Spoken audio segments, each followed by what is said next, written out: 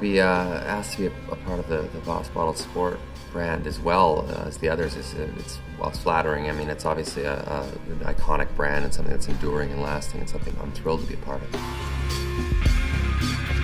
You know, when they let you carry 3 monikers like that, yeah, you do feel a little bit like the boss man. It's not something I'm complaining about, nor will I complain anytime soon. What do I think of the new Boss Bottled Sport? I love it. I mean, it's something that I think everyone can wear, which I think is obviously very important, but I also enjoy the philosophy and the idea behind it, this idea of preparation and being ready for just about anything. The secret behind attaining your goals is certainly preparation is a huge part of that. Willpower, you know, you have to have a lot of willpower and discipline, and you know, it's easy in the profession I work in, at least it's easy to sort of kind of rest on your laurels a little bit more, and you know, I try not to do that too much. I try to keep it a little bit scary. I love to be challenged. I really do. I think it's important for everyone to be challenged. I think if you're not, you kind of grow complacent, and then you stop moving forward.